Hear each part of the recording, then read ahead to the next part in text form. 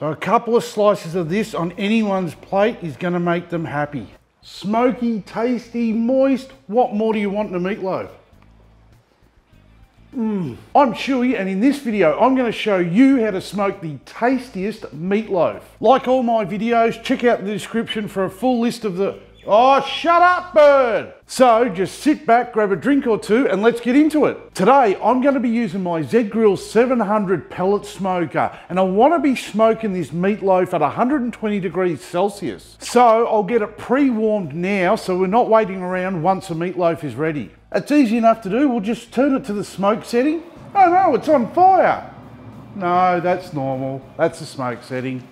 Calm down. So once the smoke settles and we can hear the flames, we can close the lid and we can just turn the dial to our desired heat temp. I'm using a blend of cherry, pecan and Australian hardwood pellets for today's cook. Meatloaf can have a tendency to dry out. So by whisking together some eggs and adding some milk, we can soak some panko breadcrumbs in this mixture for about 5 minutes. Trust me, by soaking the breadcrumbs first, it makes a huge difference. Meatloaf is one of the great comfort foods, and once you learn how to cook it properly, I guarantee you'll have it on high rotation in your home. We need to start off with some fatty mince, and to this we're going to add some diced bacon and onion that have been cooked, some chopped garlic, Worcestershire sauce. I always get that wrong. Now obviously I meant to say Worcestershire, but it didn't come out properly. Some tomato paste, dried parsley, dried thyme, kosher salt, and our panko crumb, egg and milk mixture. Now mix this up, but do not overwork it or you're gonna end up with a hard and dense meatloaf. Is it too early to go like this video?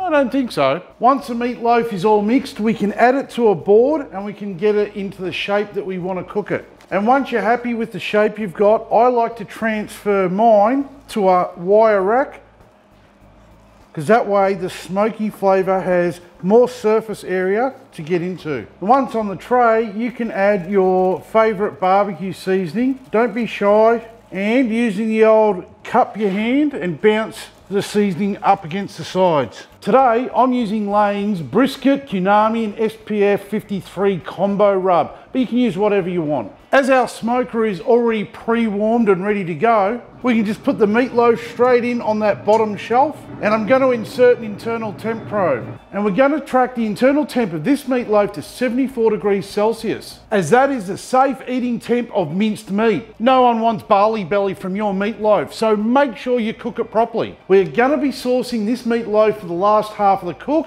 so let's make up a nice easy basting sauce. So into a saucepan we can add some ketchup, some maple syrup, some apple cider vinegar and brown sugar. And we'll stir this over a low heat until the sugar has dissolved and it's all thickened up a little bit. It'll take about 5 minutes. If you didn't know, Schueys Barbecue has a Facebook page and an Instagram account. Go join them and say hi. Today I'm smoking with an indirect heat of 120 degrees Celsius.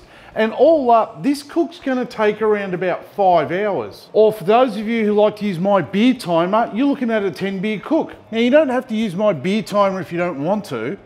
I've just found that other drinks aren't as accurate. The meatloaf has been smoking away for 2 hours now, and internally it is at 55 degrees Celsius. So using some heat-proof gloves, just grab the rack with the meatloaf on it, and just to make it easier, we're going to bring it out of the smoker so we can baste it. By having it out of the smoker, it just allows us to get all of the sides. This job can be done one-handed, just so you know.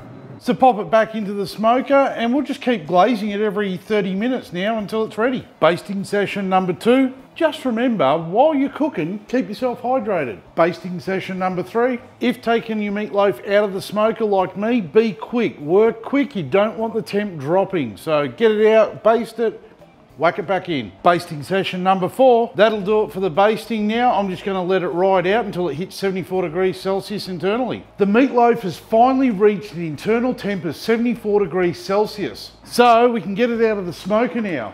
And we'll let it rest for 10 minutes. That 10 minutes may seem like an hour because this smells amazing. Use these 10 minutes to prep for the next step, like grabbing a new drink. Meatloaf is such a comfort food and pairs well with pretty much any side dish. So a couple of slices of this on anyone's plate is going to make them happy. You know I say it every week, this is that good, it should be illegal. As always, cheers for watching.